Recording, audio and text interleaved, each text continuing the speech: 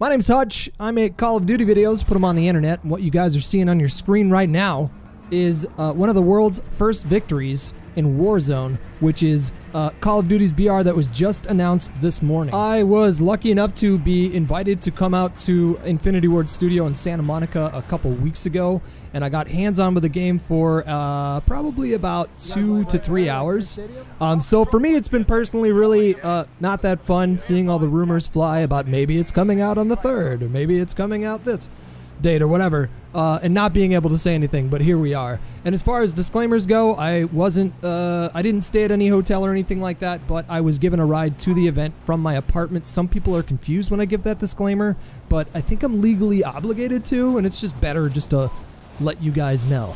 But this video is not like a paid video or anything like that. We were permitted to capture gameplay and take the video footage home and then, you know, do what I'm doing right now, which is just make a video giving our thoughts. Okay, so right off the rip, I'm going to tell you guys that I had a really good time playing Warzone. Like a ton of fun.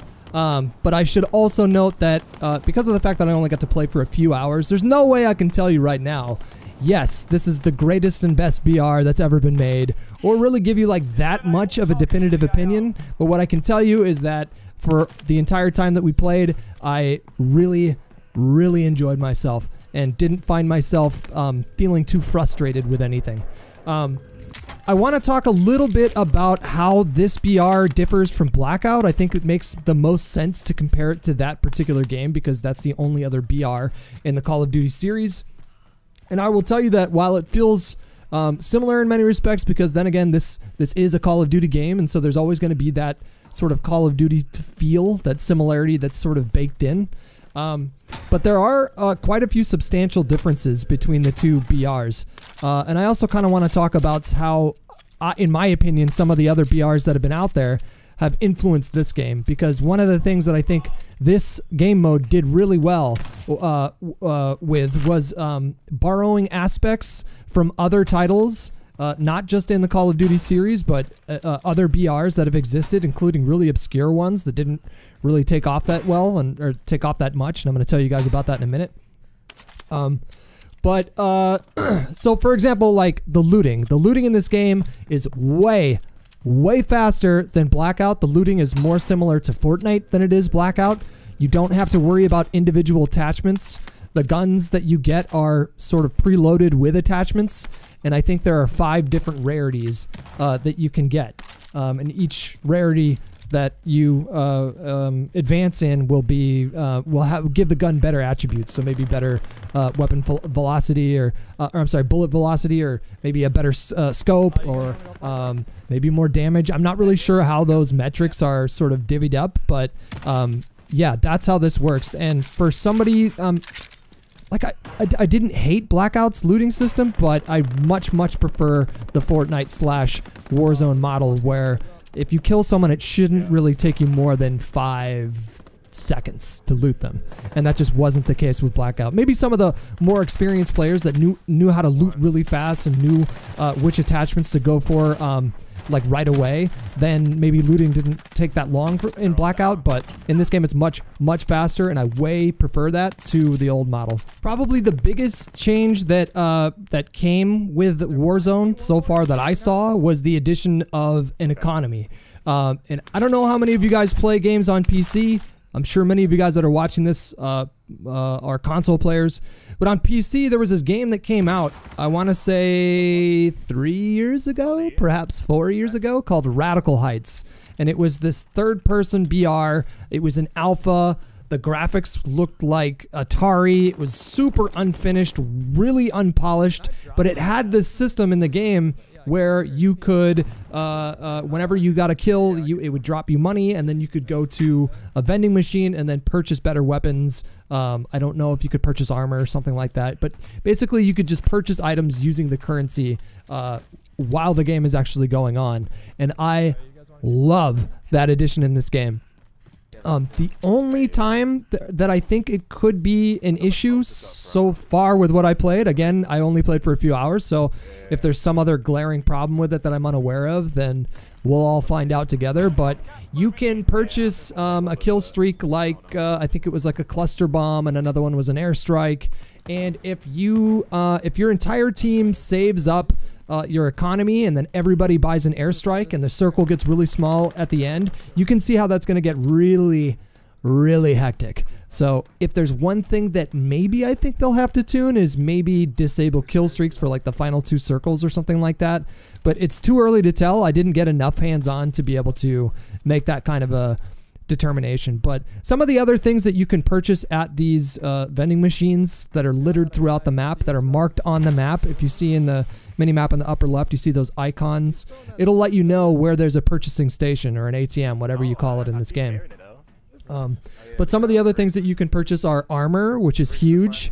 Like in Fortnite, one of the things that can really kind of screw you is just bad RNG. So you could search the entire Pleasant Park and not find a single shield potion or something like that. I don't even know if it's the same map in Fortnite anymore. Is Pleasant Park still a thing?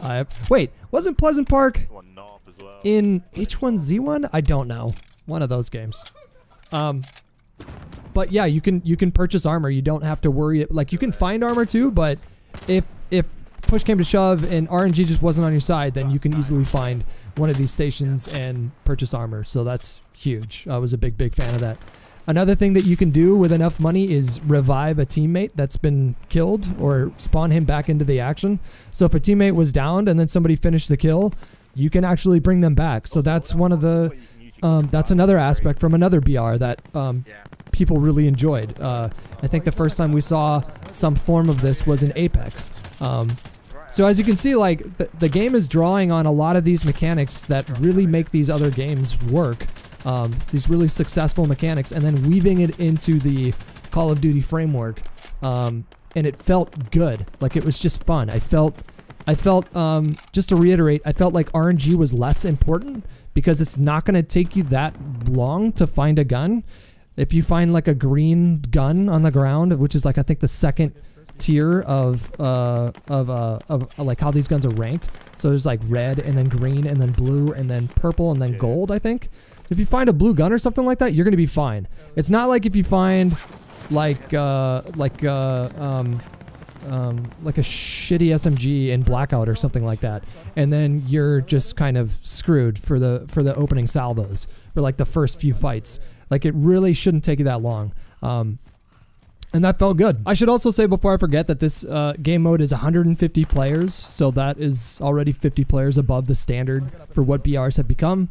And with the addition of the new Gulag system, which I don't know if you're going to see in this gameplay, maybe I can splice it in from some of my other footage or something like that. I can't remember if I died in this gameplay, but you do get sent to a gulag, you get put in a queue, and then you have a 1v1 with some other random person that has already died, and then whoever wins gets to spawn back in. So not only is it 150 players, not only can you revive teammates at ATM machines or vending machines, but also you can get sent to the gulag and then come back. So I found like the action was pretty consistent. Like, there's some downtime in this gameplay that you're seeing where we're just kind of running around and looting and looking for players, but there wasn't really a whole lot of time in between fights, and it really, like, you can hear the bullets from really far away, and so it's sort of like ringing a dinner bell. And with this many players and with this many players coming back after being downed, I think you'll find what I found, which is that this is a pretty fast-paced BR. I also want to go back to the armor system. This is another mechanic that I feel like they borrowed from a lesser-known BR, which is the Battlefield 5 BR Firestorm, which in my opinion was phenomenal. It was a really good map. It was a really good concept of the fire. Actually, it's literally a ring of fire that's like encapsulating the entire map. But the way that they did, it's just unfortunate with that game because it completely died on PC after, I'm going to say, a week or two. But one of the best things about their BR was that it used a really simplified armor system. So Blackout, for example, I thought it was fun to find a level 3 armor. You sort of felt like a god. But with the way that the armor worked and the fact that it could possibly break, if you didn't have scraps to repair it. It made the gunfight super inconsistent, so you never really knew if the guy you were about to fight had 300 HP or 125 HP. And so sometimes it would take you 1.5 seconds to drop somebody. Sometimes it would take you 5 seconds. And I think that frustrated and turned off a lot of players. And as much as they improved the armor system throughout the game's life cycle, I still don't feel like it was ideal. But that's not the case in this game. In this game, it's very simple. You get 100 HP. Your base HP will regenerate, just like it's the regular MP game. So that's a little bit different. In some of the old, in Blackout, your health wouldn't regenerate. You had to use health packs. And before I forget, what you're watching on the screen right there is you can find these little boxes. I can't remember what they're called, but they'll drop out of the sky with a parachute. And if you find the box, you can open it up and switch out whatever gun you have equipped with a pre-customized class. And that includes a perk too. So it's actually super, super useful. And I have officially forgotten what I was talking about. Okay, so the armor. So you get 100 HP base, and that will regenerate, like I said. And then you have these armor scraps that are worth 50 points each. And so if you get 3 armor scraps, you see the little in the bottom left where it says Hutch. There's 3 slots above where my HP is, letting you know that I have 1 armor slot left, or 1 armor scrap left, and it's been depleted just a little bit. This is so much better in terms of making a consistent experience, because for the most part, the people that you run into towards the late game are going to have the same amount of HP. It doesn't matter what kind of armor they have, whether or not it's level 1, level 2, or level 3. Pretty much everybody that you run into is going to have 250 HP, because it's not hard to find armor scraps. It's not hard to find vending machines to buy armor scraps. And yeah, the availability is just everywhere. So it makes the game a lot more consistent. I really enjoyed that armor system when I played it in Firestorm. I thought it was perfect. And I'm so glad that they did this with this game too. And I'm also glad that they introduced the fact that you can regen health. That's new. That usually isn't the case in these kinds of games. You need to apply like a med pack or something like that. But so if you get screwed in the late game and you don't have any armor scraps or anything like that, you can still fight people if you can use your cover correctly, if you can use it intelligently. Also, what you just saw me right there, you can drop items too. So if your buddy needs an armor scrap or something, they make it really easy for you to drop it. So this next part is kind of a bummer because I love playing these kinds of BRs solo. In my opinion, it's the most pure kind of BR experience. You beat 149 other players as opposed to doing it with a teammate or a couple teammates or something like that. There's, I feel like the feeling of satisfaction that you get after winning a solo BR is unrivaled. I don't get the same kind of feeling when I do it with like a really stacked team of experienced players or something like that. This game, again, in my opinion, unfortunately, only has 3v3s right now. Oh, I shouldn't say 3v3s. Groups of 3. It's basically exactly how it is in Apex. So you can solo queue. You don't have to have a team. You can drop in by yourself and try to 1v3 all the teams that you run into. Or you can do that with one teammate and just do it with a team of 2. Or you can drop in with 3. Actually, now that I think about it, I take that back. I don't think you can do that with Apex. I'm pretty sure Apex forces you to drop in with 3 players every time. This game is a little bit different. So, like, it's teams of 3, but you can drop in solo if you want. I might actually still do that from time to time, just as like a challenge, but it's going to be tough in a game where so many people are coming back after being downed, and in a game with 150 players. It's not going to be impossible, but it's going to be difficult. It's going to be tricky. So perhaps the most important part of this release of Warzone that I somehow forgot to mention in the first 2 minutes, because it is the most important part, is that this is a free-to-play game and it's cross-play. So you can access the game through the Modern Warfare client if you already purchased the game, or if you just want to play the Warzone BR, which also includes a separate game mode, which I haven't even talked about yet, called Plunder, then you can download it separately as well. And so I have I have a lot of confidence that this game is going to be really well populated, at least for like a year and a half, perhaps even 2 or 3 years. The fact that it's free to play totally changes the game. I don't know if they're going to try to expand on this game, or if they're going to drop a brand new version of this game like 2 or 3 years from now or something like that, but I have no doubt that this game is going to be really well populated, and that was one of my biggest concerns coming from playing on PC, because Blackout was pretty much dead right around the time that Apex dropped on PC. Once that game came out, because it was free to play and because it was a really well polished game, I believe it really sapped a lot of the player base from Blackout, because it was pretty much a ghost town on PC after that, especially if you were playing solos. Sometimes you could find sort of squad games or group games or whatever. It was a little bit easier to find those games, but it still might have taken you literally 10 minutes for a game to populate enough so that the match actually begins. So I cannot wait to see where this game goes from here. I've really missed BRs. I'm also kind of glad that this came out like 6 months into the game's life cycle, because I had such a good time playing sort of like the competitive S&D game mode in Modern Warfare. And I don't think I would have been playing that had this BR come out now. But now that this BR is coming out like halfway through the game's life cycle, it's like injecting a shitload of life into the game that already was, you know, sustaining a lot of its player base. So I'm super excited. I'm almost positive this is going to be a really good BR, and this is going to be something that I play long term, if not the only game that I play long term.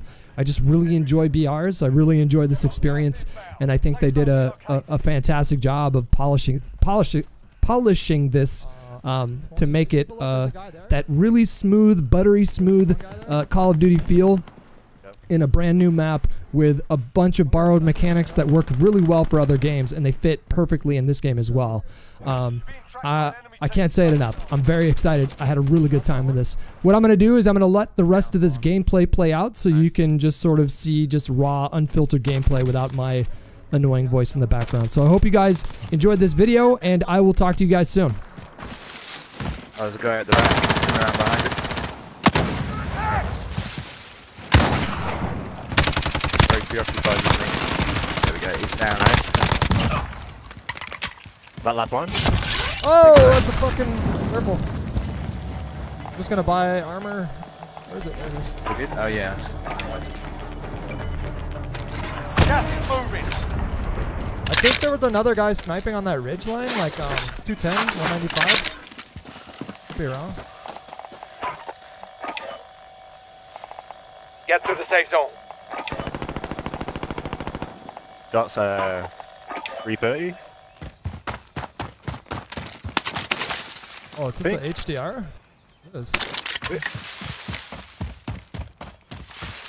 Yeah, we're all good on armor plates now, right? Yeah. You hear a vehicle? Oh, he's still sniping on that ridge. 150. He's up on the very top, or the top tree. You see him kind of crawling? Yeah. Yes. There's 2 of them. They fields or no? I think so. I see him. Oh yeah, I see. Oh, they have an airstrike. Oh my god. Airstrike. Oh. There's a little building down here to the left, to the...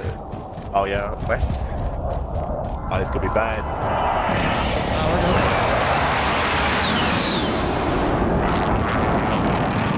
Here we go.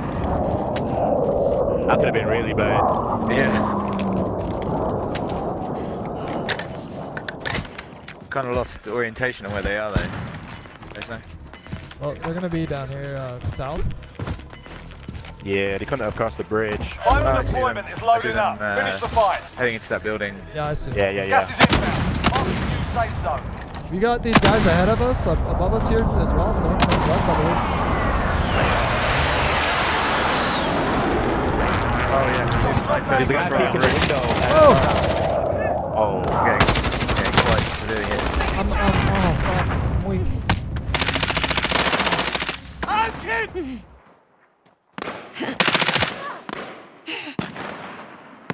Alright, I'm behind cover.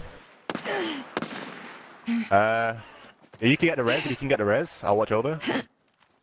Where is it? Okay, yeah, got it. You're okay. Move. Yeah, we should be He's good. gonna We should be prone out good. and armor up real quick. He's up. Yeah, heal up, heal up. Should be alright. Enemy lost track of you. You're safe. Call the UAV. There you go. The guy close in his building, I think. This is Falcon 3-0. We've got the guy close, yeah. UAV beginning flyover. Is he We in can that push this building? together. Weird. Come on. Yeah. Yeah, let's do it.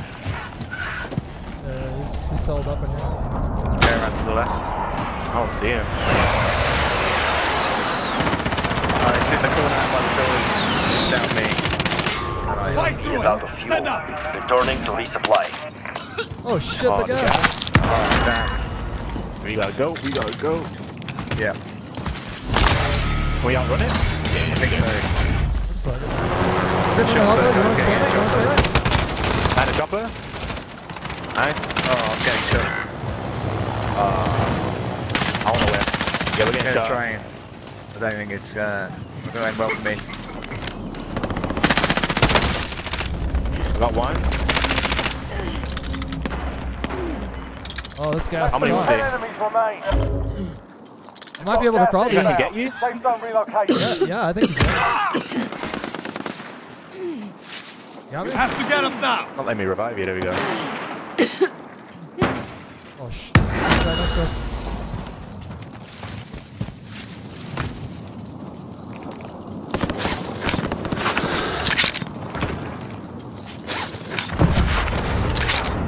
Oh, you could run in and spend punch, money and punch. revive him. Can you? Say that again? You could run in, use that pay station, and revive our friend. We could do. There's literally only four Oh people no! left though. That guy sucks. There's four people left. There's 4 people left. Alright. Don't worry about it. Losing ground. If there's an opportunity, do it, but yeah. Oh wait, we're high up. Wait. Oh, yeah. Yeah, we gotta jump down. You can Oh, boy. parachute there, right? Oh, Yeah, hey, yeah, there's yeah. a buy station right there. Gas is coming up quick behind you guys. Oh, this sucks. I'm parachuting on someone? He doesn't see me? Okay.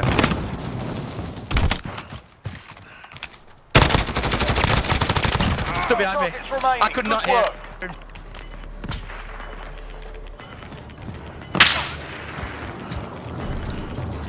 Oh, Gas this is final inbound. circle's intense. Marking new safe Got zone. one.